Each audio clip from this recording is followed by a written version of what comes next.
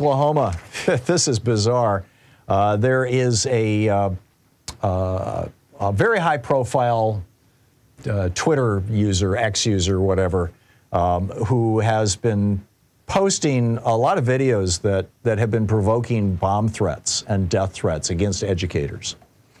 And I just find this bizarre. I mean, this person has no education, no public education experience at all. A former real estate agent who has this social media account and has become like a major influencer on the far right.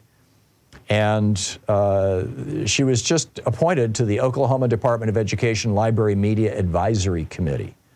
USA Today reports that her posts often result in violent threats to educators and health providers in cities across America, including, quote, Philadelphia, Boston, Pittsburgh, Washington, D.C., and Akron, Ohio, end quote.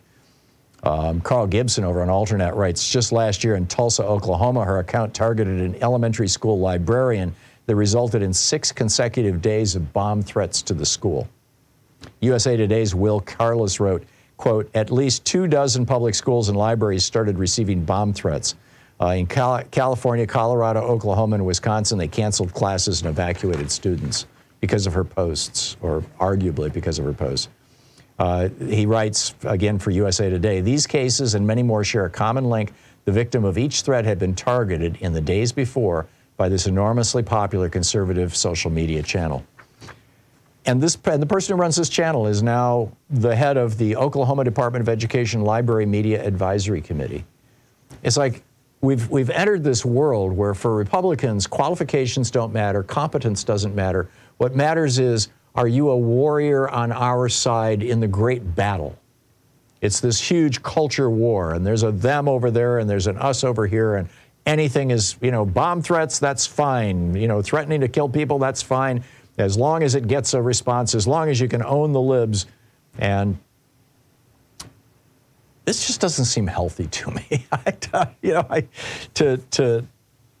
To embrace,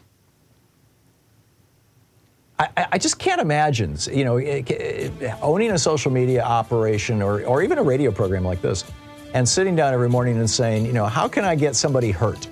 How can I get somebody terrified? How can I get somebody's home swatted? How can I get somebody, to get death threats and bomb threats? And then going out and doing it and then reveling in it. It's sad. It really is. I'll be back with your calls after this. You're listening to the Thom Hartmann Program. Call 202-808-9925. Actually, I have a geeky science about lifespan and education, and then I'll pick up your calls in just a moment. Stay with us.